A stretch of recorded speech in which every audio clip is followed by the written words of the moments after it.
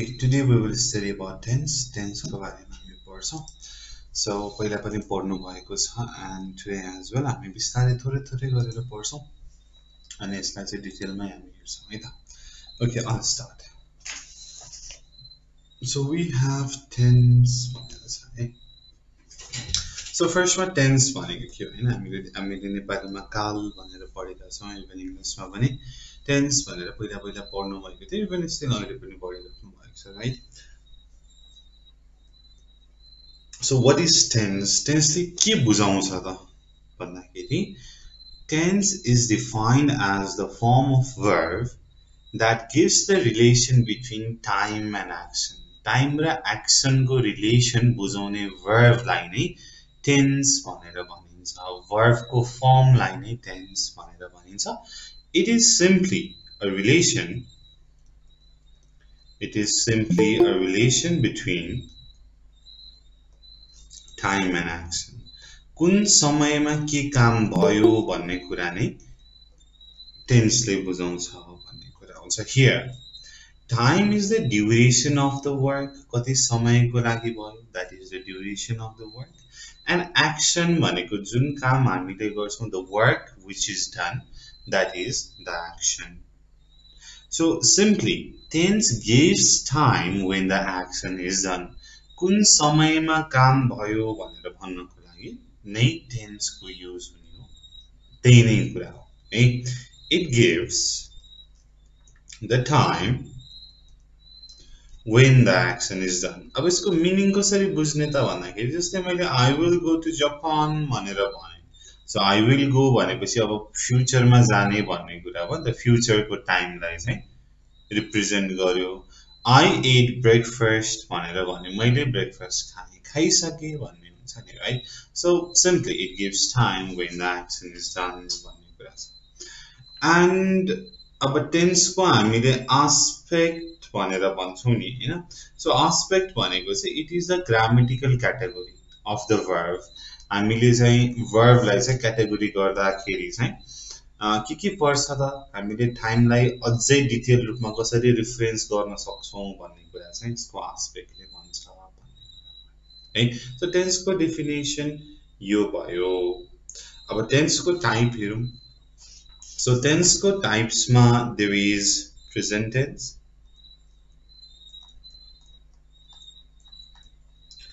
there is past tense, and there is future tense भनेर छ. Simply present tense भनेको वर्तमान काल भनेर भयो. The time that is now, time that is now, अहिलेको समय, that is present tense. And then past tense. Past tense भनेको भूतकाल भइहाल्यो हैन. Time that has passed, that has already been done, हैन, पहिले भइसक्यो, that has past भनेर छ. And future, time that is yet to come, time that is yet to come, अब आउने वाला समय आइसकेको छ, right? Okay. So यसमा अब यसको एस्पेक्टहरु हेर्ने हो भनेदेखि we have simple, we have continuous. Continuous लाई progressive tense भनेर पनि भनिन्छ.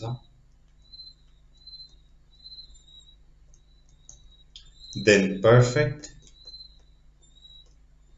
and perfect continuous.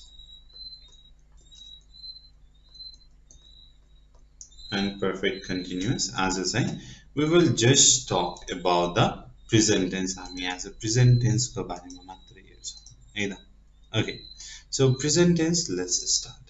So present tense मा first of all के चाहिँ छ त present tense को भन्दाखेरि simple present tense बाट स्टार्ट गरौँ. Simple present tense. So simple present tense को स्ट्रक्चर के हो भन्नुस्, जसले भने पनि हुन्छ. छिटो हजुर. Subject plus subject plus verb 1 or verb 5 plus object. Hello mic testing 1 2 3 हजुर भन्नुस्. plus object. ल प्रिन्स, verb 1 भनेको के हो, verb 5 भनेको के हो?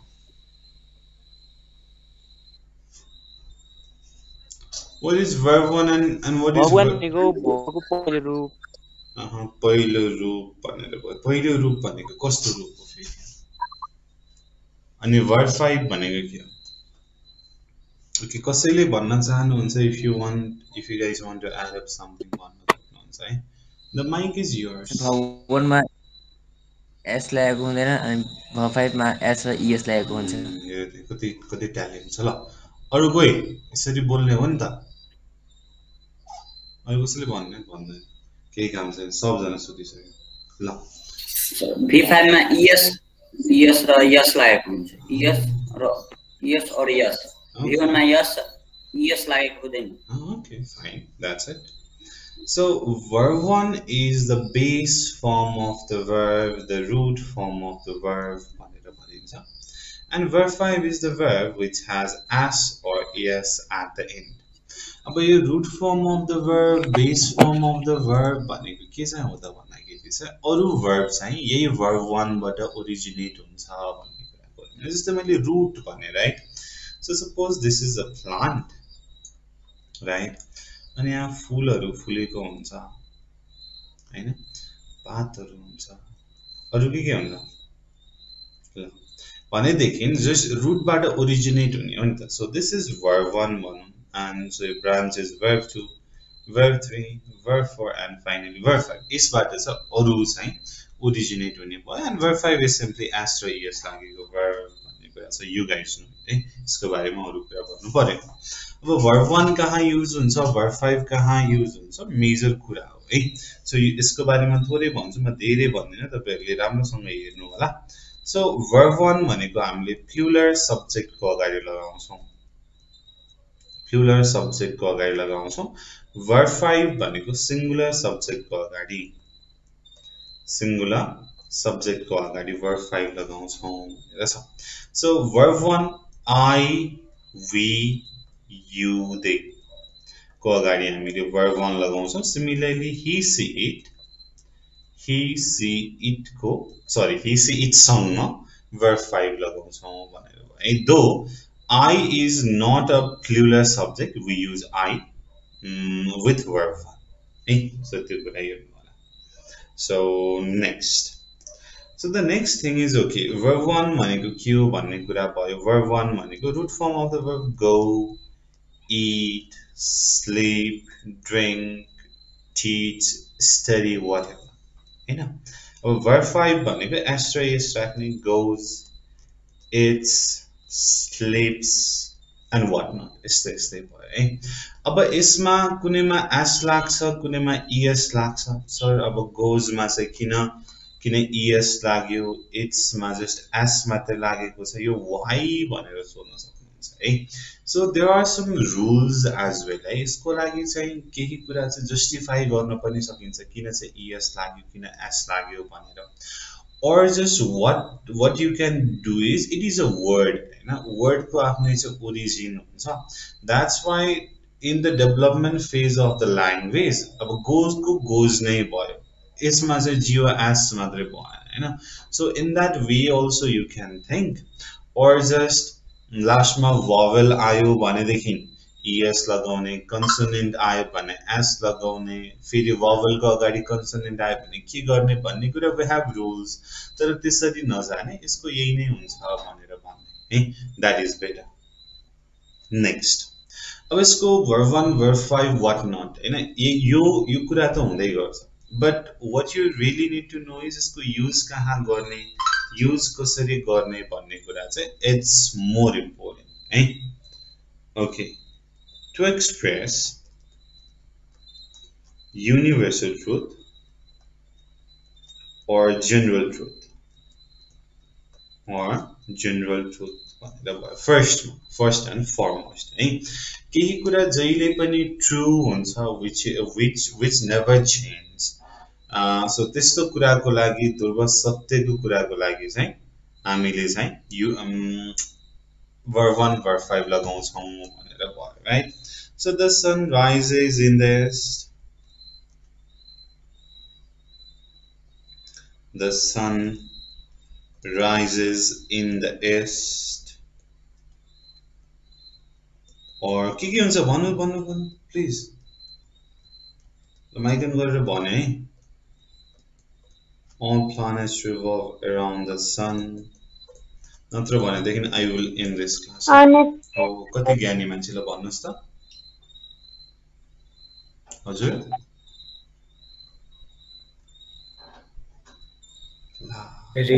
The water boils at 100 degrees Celsius. Honest is the best policy. Very good. The water boils at 100 degrees Celsius. कुन चाहिँ हजुर कहाँ शिव माथि प्लानेट गर्नु प्लानेट प्लान्ट्स हो ए ठीक छ प्लान्ट्स हो सर केटाहरु स्पेलिङ त भइ नै रहन्छ मेन कुरा फिलिङ हुन्छ के चाहिँ ल just kidding all planets revolve around the sun or sun gives us light or honesty is the best policy right so there is a mistake says sun rises from the east भनेर भन्नुहुन्छ but always preposition ma in the नै लाग्छ है direction को अगाडि east west north south को अगाडि the नै लाग्छ and water boils at 100 degrees Celsius यो universal truth हो हुन पनि सक्छ नहुन पनि सक्छ but at normal atmospheric pressure हुन्छ हैन you are science question you better know next habitual action को लागि तपाईले कुनै काम सधैं गर्नुहुन्छ गरेको गर्नुहुन्छ हैन as a habit as a regular activity गर्नुहुन्छ भनेदेखि चाहिँ we use simple present tense भनेर भयो to express habitual actions or regular actions के हुन्छ त तपाईको रेगुलर एक्सन को बारेमा भन्नु पर्यो right so I watch television on Sunday I wake up at कति बजे 6 AM every day सधैं गर्ने काम हैन or के भन्न सकिन्छ फास्ट छिटो we study for 3 hours every day what not ल यति भयो है अब तपाईले भन्नुहुन्न मैले लेख्न सक्दिन फेरि तपाईले नभनेपछि हैन so I need you guys to participate है नत्र भनेदेखि त्यही हो म त सकाइदिए हाल्छु एउटा course I can in this tense को एकै दिनमा तर I give you a chance तर त्यो चान्समा तपाईले फेल हुनुभयो भोलिदेखि सब छिटो सकिन्छ ल अब हामी adverbs हरु हेर्छौं adverbs are really important that is always seldom daily usually occasionally negative adverbs such as hardly really never okay seldom भइसक्यो okay so यो कुरा भयो है अब म नयाँ रुल भन्थे तपाईहरुलाई तर कसैले ध्यान दिइराख्नु भएको छैन तर एकजना स्टुडेन्ट हुनुहुन्छ